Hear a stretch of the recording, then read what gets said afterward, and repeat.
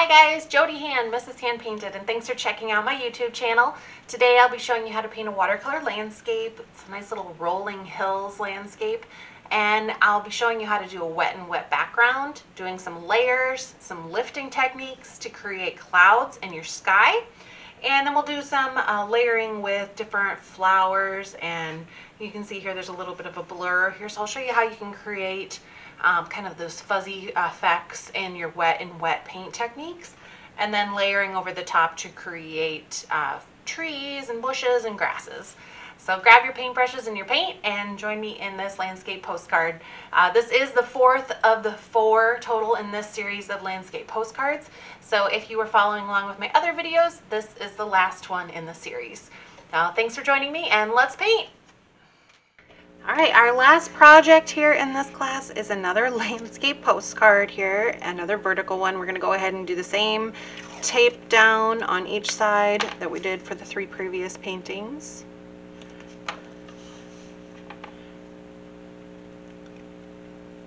Let's see if I have enough tape left on this roll to finish this one.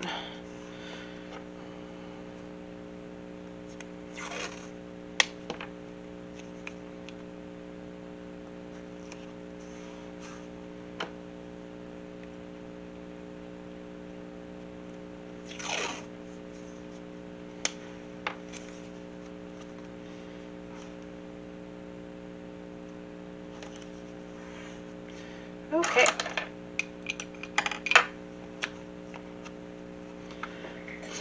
And we'll go ahead and start with our flat wash brush, and we're going to wet our paper down with clean water.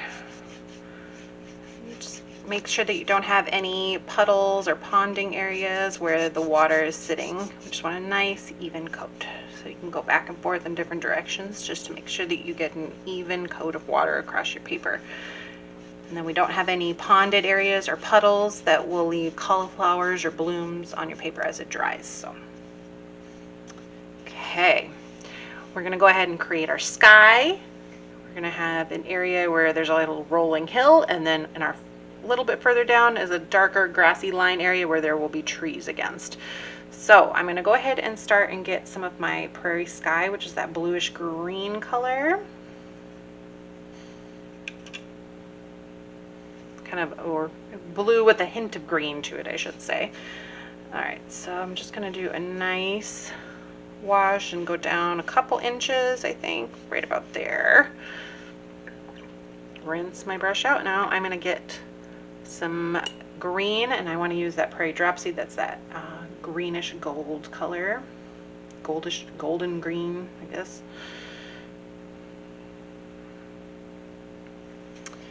And here I'm just going to go ahead and make a little bit of a line. Comes up at a hill. That'll be my background. Just blend that down. And just keep carrying the paint and pushing it down. And I want that to be kind of fuzzy, so that's why I'm not letting that dry before I add that green.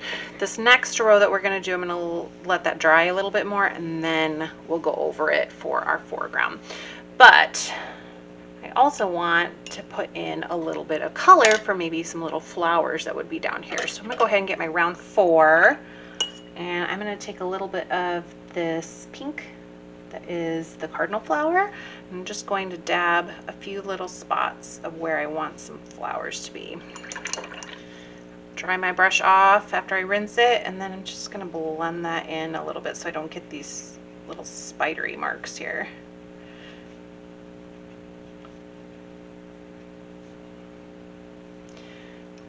And I think I also want to add in a little bit of purple. So I'll take some of that Blazingstar as well, and I'll just kind of tap some of that in, and then we can blend that into that wet background. And then we'll go back over this with a little more detail, but this will give us a really fun bit of flowers down here. Okay, we'll go ahead and let this dry, and then we're going to go back over the top of this. Oh, you know what? Before I let that dry completely, how about we add some clouds into our background? So if you still have that paper towel from the last painting where we lifted out some of for our sun, I'm just going to go ahead and lift out a little bit for some clouds. So I'm just dabbing, and give yourself some cloud shapes. It doesn't have to be very white, and just be a little bit subtle. Okay, now we can dry it. Sorry about that.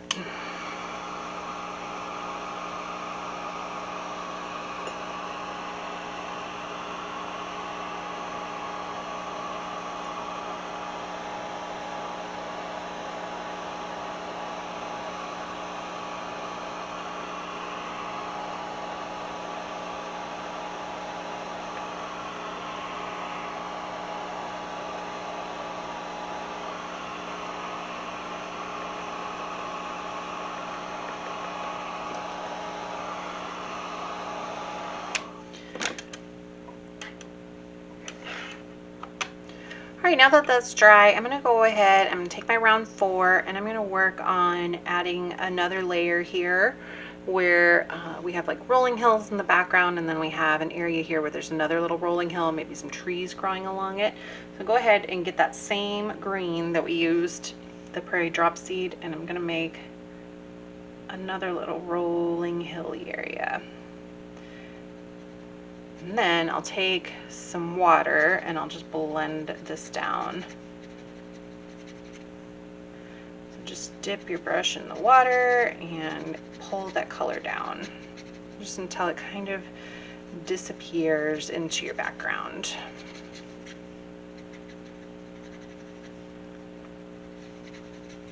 Okay, so I'm going to take that green again, and I'm going to add some little bushes very, very far back here. So where that kind of fuzzy line is, just going to dab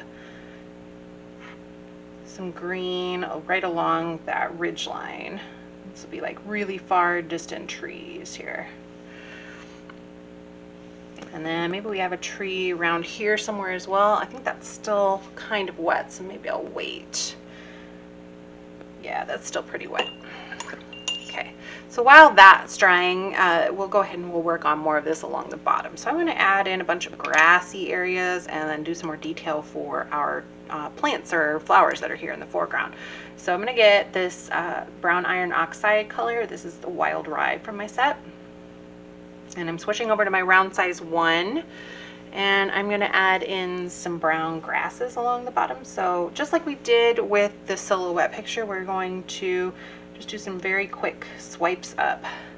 And if you want to dilute that brown down some so you get a much lighter brown, that is something you can try too. And here I kind of went up into my wet area, which actually is kind of a fun effect, so I could add a little bit more, make that a little fuzzy, like it's some fuzzy grasses or something there. So that actually kind of worked for my advantage. If you didn't get that effect, you can go ahead and just wet the area a tiny bit before you put your grassy tops on.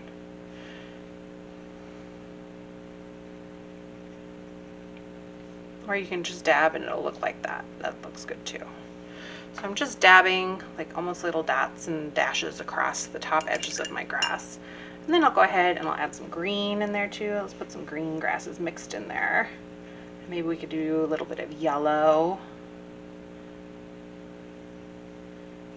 Just kind of mix that up because it wouldn't all be green and brown.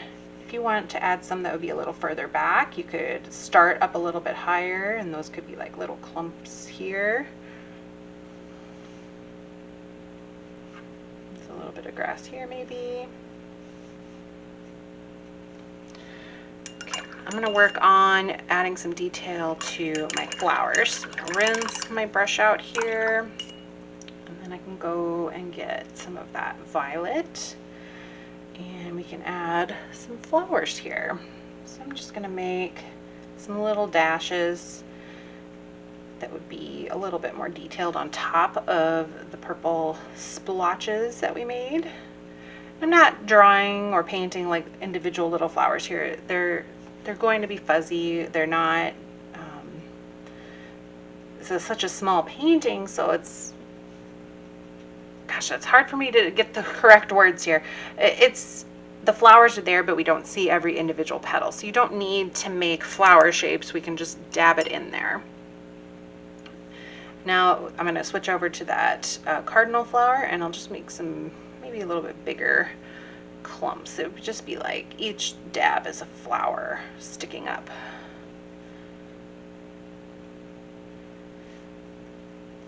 And then we have the fuzzy pink and purple in the background, which would be more flowers behind it. All right, so I'm going to go ahead and take my green, and I think I'll mix in a little bit of the Prairie Sky, the blue, just to give myself a little bit of a darker green. And then we can go in and add some stems and some foliage that are coming out of here. So you can have some grassy pieces that are coming up. Oops, I got some of my pink on my brush there as I was going up. Go back over that, there we go. I'm just adding kind of some grassy strokes in here. That would be the stems, and you can add some thicker ones. That would be like leaves.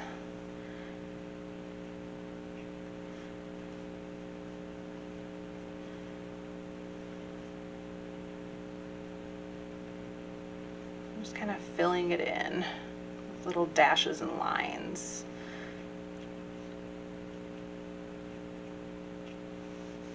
All right, and then I want that to kind of carry over so I don't have this gap right here. So I can add some of my grass and just kind of switch back and forth with the yellow, the brown, the green, and just let it all kind of mix together, and it ends up all blending together. We can add a few brown grass pieces sticking up out of our flowers, maybe a little bit of the yellow. Okay. All right, now we're gonna go ahead, I think this is dry, we can go ahead and add back in some of our bushes. Again, I want to get a darker green, so I'm just going to add a little bit more of that blue to my green. We'll have maybe a little bush here that's in front of the hill. I'm just dabbing and making a rough bush shape. It's so far in the distance that you just see the shapes. You don't see every little branch of the bush. You were just seeing the shapes of it. And then we have maybe a couple trees that could be along this little line here, so I'm just going to add a couple little blobby bush things here. We'll have a little bit of trees here that are further ahead. So I'm going to go ahead and add in a little bit of brown, maybe mix that in. Let's add a little bit of the darker brown to it, the Bur Oak. Get ourselves kind of a medium brown. We'll just very faintly add in some little trunks for our trees here. Some very thin lines. Like it would just be so tiny because we're not seeing up close to the tree. Let's add another one over here. I'll do my trunk first. There's a tree way out here. And we'll go back to our green. Just dab over that. That one's a much, it would be huge if we were up close, but it's a little tree from this vantage point. All right.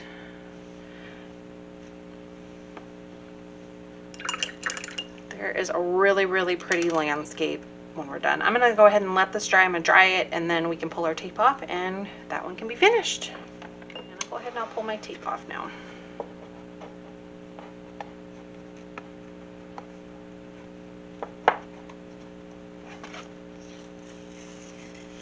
I'm pulling away from my paper at an angle so that I have less of a chance of ripping it.